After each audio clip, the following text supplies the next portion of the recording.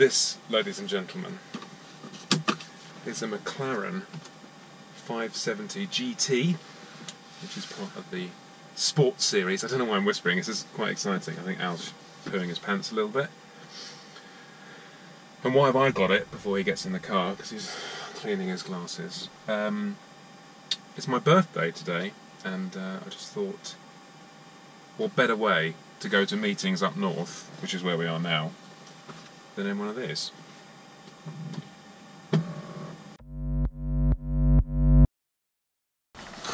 Bloody hell. We've got matching glasses. That's nice. How do we shut the door? Have you ever driven something like this before? No. No. But do you want my car list?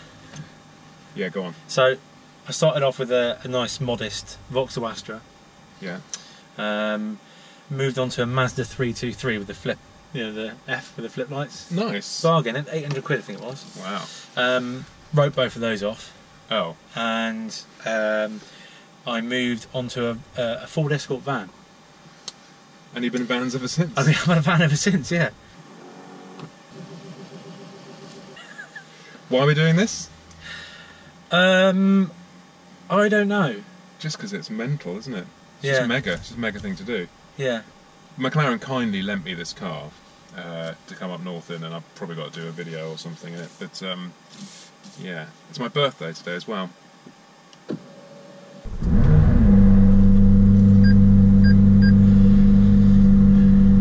So what engine is it? I think it's a 3.8 twin turbo V8. Okay. That little beep is just a sensor behind, Right. so it's just saying stuff. So there's a. Well, should we just go? Yeah. So drive. Okay, drive. Foot brakes Yeah, on. yeah. And then down to the right, there's a little push. Oh, yeah. It. Don't Push. pull it. Yeah. And then the P should disappear from up there. And now you don't need to give it any throttle to pull away. Okay. Just let your foot off the brake. You sure? Just, yeah. That's it. I'm really scared. So am I. So we'll go left. So this has got carbon. Shit. It's got Yeah, it's carbon got ceramic brakes. So you've definitely got to be fairly active with them in the initial phase.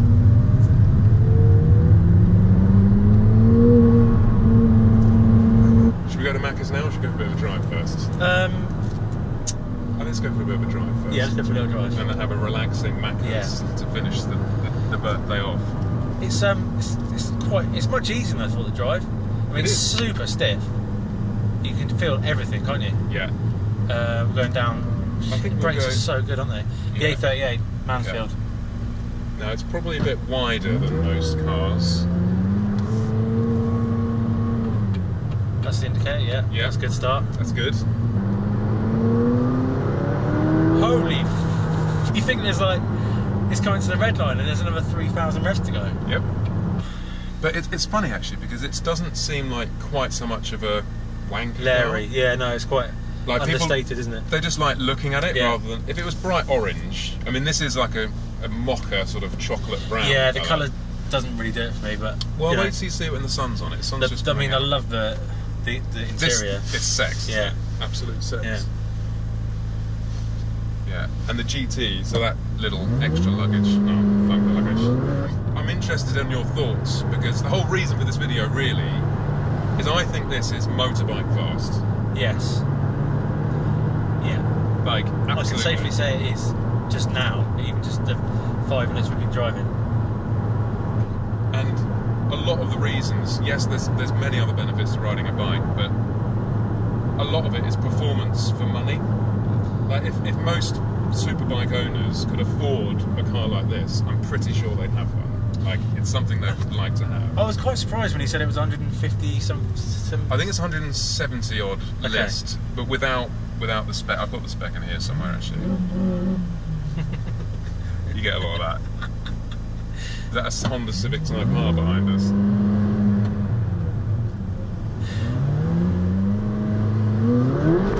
Whoa! Jesus! Why is it's an auto? Just a little bit. Mate, you wait, because the thing is, there is so much power in this that unless you've got a really delicate touch, the car can't put it down on the road until you're in like third gear. So it's still wheel spinning in fourth. I think it's quite interesting to compare a supercar to a superbike, and I think we want to try and do like a video Definitely. about the benefits and pros and but cons. not your normal, oh, the car's 1.2 seconds quicker around the track and all that sort of rubbish. Yeah. Proper day-to-day, every day, black across London or something. Yeah, we'll put a challenge together, which... Yeah. Yeah, because the best thing about a car like this for me is you don't have to get dressed to drive it. Yeah. Like, you just get in it and just go, I'm ready. Whereas it's like, oh, the faffing around with the bike stuff, get all the leathers on. If you want to take something with you, it's very difficult, backpack, all that sort of stuff. So the ease of this is pretty advantageous. I've got to say though, I've never been into cars. I mean, partially because, you know, the highlight of my driving career has been a Ford Escort van, but I've never really been into cars. They've never really excited me that much. Yeah. But I appreciate this. I appreciate supercars, and that is the only thing that's going to do it for me. Yeah. Because we're spoiled with superbikes, aren't we? Yeah. And unless you have something that's rampant as this, yeah, not a lot else comes close, does it? And it's exciting just to sit in the thing. You don't even have to drive it. oh mate, yeah, there's definitely a sense of pride or something special. Yeah. Yeah. So yeah, when you're putting the power on, it's a bit like how you'd ride a superbike. It won't give you the best start if you do that, because the traction will just go there and hold you back, and you'll be able to feel it when it lets it go. So you've got to try and feel. There he is. Circa 2003. Yeah, if you get to a particularly something that you really find it might not work, we'll have to put the nose lift up. Okay. I'll go straight on. Nottingham, sounds good. I love the steering wheel. It just feels. And it's like oval, isn't it? So it's got like it's not just round. God, everything's so much more. I know. It's like, oh my god, what I can do, what am I doing?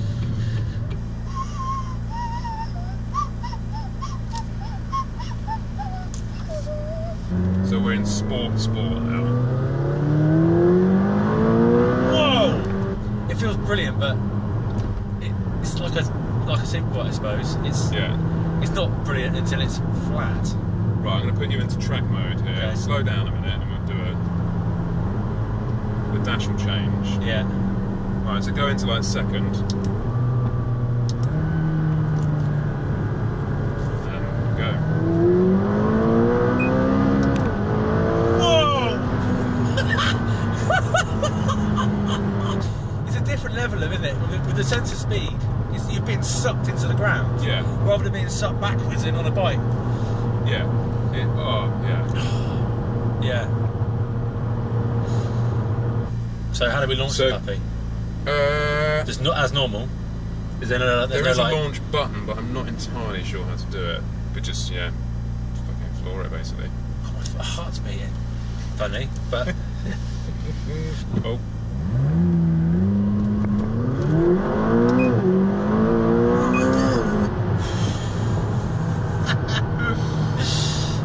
Holy shit! I think off the line it's faster than the bike, isn't it? It's got to be. It's got to be. I mean, I just think that a lot of people like me, you know, who could never afford this sort of thing, we're almost a bit snobbish towards cars. And there's this sort of inherent attitude with bikers that cars, but man, woo! But herein lieth the biggest positive with a motorbike. Yeah, in fact, what's going on here? Because don't know. What can you see out there? Well, nothing. I'm not keep banging my head against the. That's not looking good, mate. Where's the? What do you want in reverse?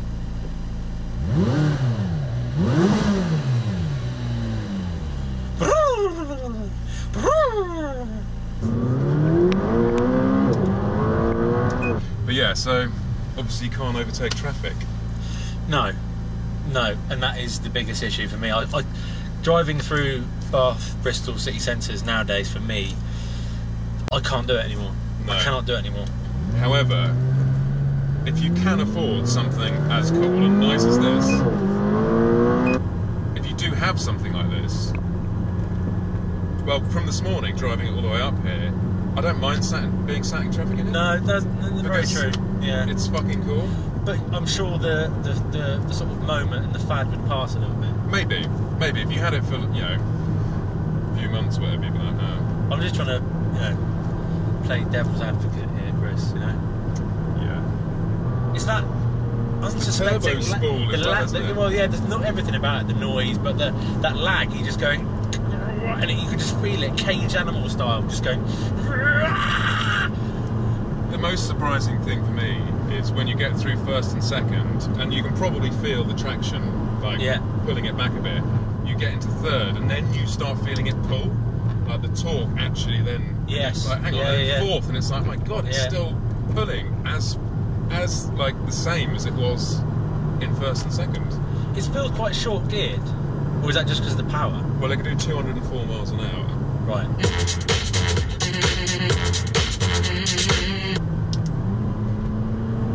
Let's not die. I actually think it feels faster as a passenger. Is it? Yeah. I do like the way you. Oh, Ali, stop it! Oh, don't be silly! Don't play sillies! Don't play sillies! I'm the worst passenger. Yeah? I'm the worst passenger. I hate not being in control. So do I. I think that wing mirror is $6,000. Here's a good question, and seeing as we're in the lap of luxury, if you could buy any motorbike to use, what would it be? Anything. Anything. Money, no objects, but you've got to use it. I think we've done this quite well recently. It's got me a Super G. Ah. Okay. But you'd have a GS still, wouldn't you? Probably would, actually.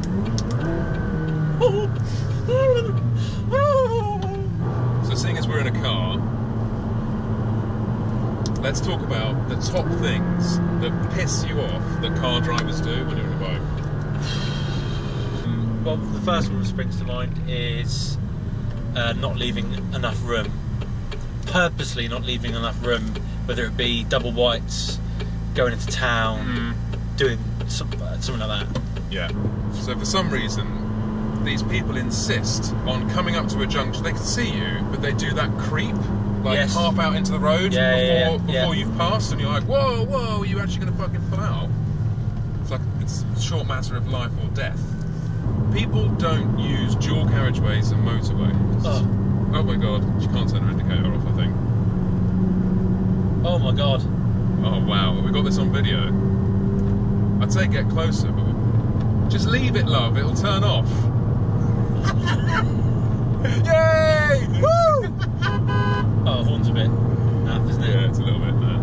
But yeah, people can't overuse the lanes on a dual carriageway or a motorway. It's an overtaking lane. It's not to sit in, it's an overtaking lane. This morning, I'm sorry, I drove like a cock today because lane 1 empty, and I just undertook everyone. Like 20 or 30 cars. Yeah. And it's like, well, why isn't anyone in this lane? But you set foot in France, set one wheel in, and everyone's like, oh, overtake, move, they do it. And they don't seem to get... It's like we have a queuing system here, and people in France and abroad don't get arsey if someone's up your shitter trying to get past. UK car driving attitude to bikers is so much... There's far less respect. Yes, I see what you're getting at now. Far less respect. Absolutely, I noticed that. Like, people just... Even an old lady will pull out of her lane a little bit to let you through. But for me, the stat I want to know, particularly in a vehicle like this, and a superbike or any motorbike really, Autobahn. The speed limit de-restriction, like... Yeah. If there was no... It's so crazy to assume that because there's no speed limit, everyone's just going to drive like a nutcase. I'm sorry, but on a 200-mile journey, you've got other things to think about, like fuel economy. Exactly. You might not want to rev your car up or whatever. But if you do have this vehicle or a superbike, and you want to go 180 mile an hour, and concentrate on what you're doing rather than sat at 70, looking where's the speed camera, what's going on. Yes. Fucking and the anxiety and the tiredness that occurs from going, oh, hang on, it's saying it's a 50 now, so speed camera there, and it's draining. And going back to that stat, that's perfect. Motorways, right? Despite all this smart motorway bullshit, we're on one now. Every motorway's gonna be smart now, man. It takes 3 years to build them, and millions and millions of pounds. They're shit, and they're not smart at all. No. But the point is, motorways have the least amount of accidents. Yeah. The least amount of accidents by I think it's 5%. Right. Okay. Compared to 50 in rural and 30 urban or whatever. Yeah. So instead of focusing on the safety of a motorway, where yes, agreed that when they do go wrong on motorways, they go wrong big time. Yeah. And we have, it's not fatalities. Great. Yeah. But they have fatalities on, in towns and city centres, pedestrians being run over. But the point is, all that focus and money going on smart motorways when the Germans have unlimited. And I want to know the difference between autobahn accidents. But you know what it is? It's fucking that. There is no other reason to invest that much money in something that they don't think they're going to recoup the money with. There is no other reason than to take it off the good people who have their own car, haven't stolen it, who have bought their tax, who play by the rules, because they're easy targets. Oh, another 100 quid from this guy. And stopping distances, we were talking about it earlier. Yeah. This car can stop from like 100 mile an hour in like 100 metres or something. It's ridiculous. As ridiculous as this noise is. You can see it now on any smart motorway. There'll be nothing going on, and they'll say incident, down to 40, 50, nothing happens for 2 gantries. Oh, it's clear again. How fucking smart is that? It's like when smart TVs first came out. They're fucking shit now. We're wrong lane, aren't we? No, you're right. Oh, I'm looking forward to that Macca's. So am I. Macca's in a Macca. Oh. It does get quite warm in here. Yeah, it does. I'm not surprised. 560 ponies behind you, gallivanting. I need a poo as well. I need a poo. Should we tandem it up? So have you enjoyed it? It's been far better than I thought it was going to be. I mean, I knew it'd be good, don't get me wrong. You can't have 570 horsepower and not be any good, but still. It's the weight, isn't it, though? That's the thing. It's so light. Yeah. Carbon fibre tyre. How much does it weigh? I'm going to guess and say 1,100 kilos. So basically, the weight of a Ford KA. So handbrake on, pull. Yep. Zremslowski. Sick. Thick. It's going to get a Big Mac. Yeah.